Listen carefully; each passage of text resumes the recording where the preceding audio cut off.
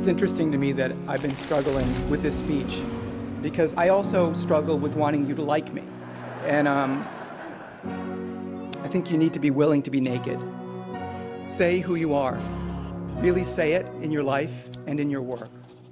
Say the thing about you that must be hidden, the thing that is tap danced over 5 shows a day. Because I can see that each predicament and each challenge he accepts in order to move him to the next level of truthfulness. He knows if he just takes enough risks, eventually he will be something, which is why I decided to do this speech. An opportunity to recognize vulnerability. Because I think the thing I realize is that this prison has an open door.